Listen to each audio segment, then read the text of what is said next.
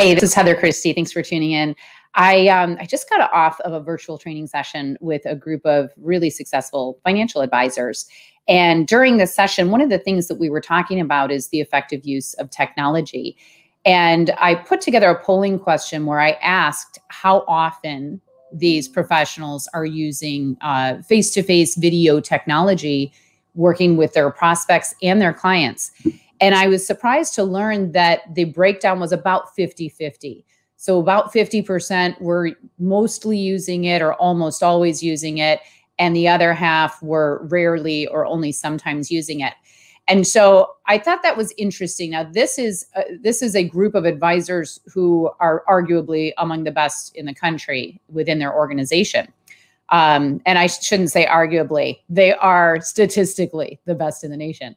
And I thought, well, if they are doing as well as they're doing, and only about half of them have really adopted and embraced video conferencing as part of their activity, what would it be like if we could take that to the next level?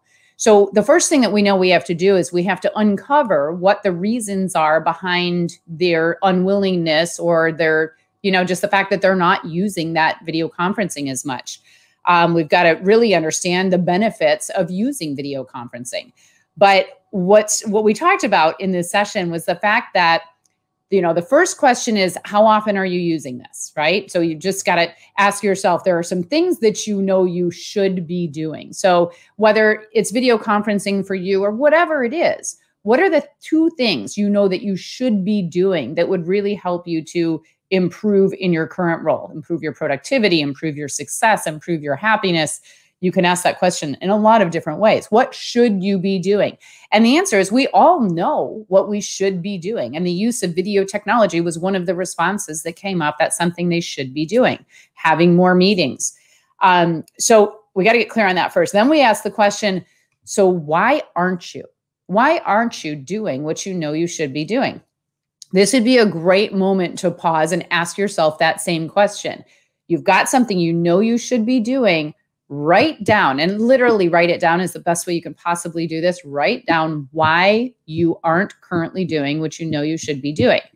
Once you've written that down, you have just uncovered your belief system, right?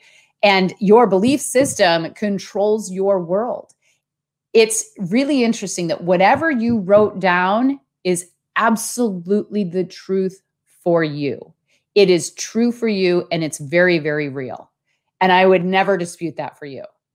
And yet I want you to ask yourself the question, but is it the truth? And there's a big distinction there.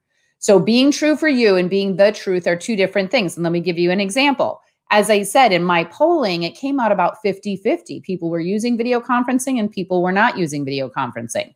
Everyone who was not consistently using video conferencing had really good reasons why they weren't. And those reasons were valid and they were true for each of the individuals who had the reasons. And yet, when you ask the question, but is it the truth?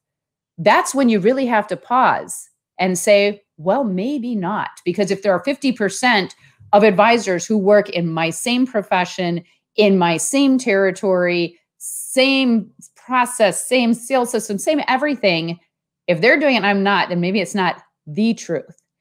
Let me give you a perfect example of when this showed up in my world for the first time, where it literally just hit me like a ton of bricks. I was out watching the Chicago Marathon. It was back in 2001. I'm watching the Chicago Marathon, as I did each year, because I lived like 2 blocks away from the marathon route. And I went up to Seattle's Best Coffee and I got myself a little mocha latte. And I stood there and I watched the Chicago Marathon. Now, this particular year was a very special year because Paul and his sister Kimberly happened to be running in that Chicago Marathon that year. So I actually not only had my mocha latte, but I had a big sign, congratulating them on their marathon. Well, as I am standing and watching and just feeling incredibly inspired, watching people do to me, which was the impossible, which is run a marathon, was beyond inspiring for me. Like, I got choked up constantly, especially as I'm watching the different people run by and knowing what some of them had to overcome to be doing that marathon. And I was sitting there in the moment and I caught myself thinking to myself, I could never do this. Now, the only reason I even caught myself actually with my belief system in tow was because literally in the moment that I was saying I could never do this and feeling inspired by all those who could, I then see a gentleman run by with a prosthetic leg. And by the way, he was ahead of Paul and Kimberly, and they ran at a good clip. When I saw this gentleman run by with one leg and one prosthetic leg, I thought, oh, good Lord. I literally am standing on the sideline saying, I could never do this. I need to check that. The truth is, I have not made this a priority, and I just haven't even considered it. And so it was so amazing to have that realization in that moment. It's not that I can't, it's that I haven't. It's that I won't unless I decide to. And so the only thing that was true about my reality in that moment was it was not a priority for me. And that's why I couldn't.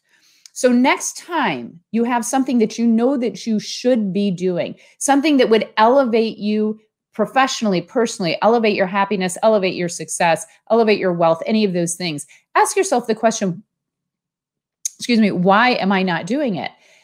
And whatever that answer is, I want you to check the answer because yes, it's true for you, but is it the truth? What's another option? And then of course, the next step is, so how can I? Now, to finish up my story, to be very clear, I did not sign up to run a marathon in 2001 once I had that realization. I sat with it for 9 years until finally in 2010, I took it on. And I took it on specifically for the purpose of proving to myself that I could. And I did. And it was painful, but I got through it. That was a one and done.